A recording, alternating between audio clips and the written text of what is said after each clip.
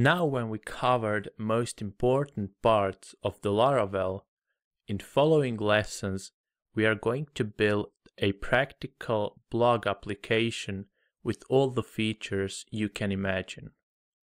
Since this is backend oriented course, we won't do much of design and things like that. So we will use open source templates that are available on the GitHub. We will have two templates. One will be for the blog, what every visitor will see, and one will be for our admin panel where only certain users will have access. Now let's see how our templates look like, so you can imagine what will be like to have your own blog.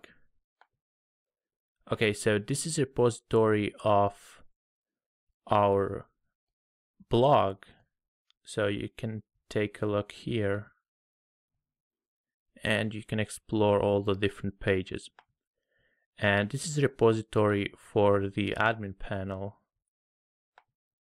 and it also have a live demo, so you can take a look at that as well.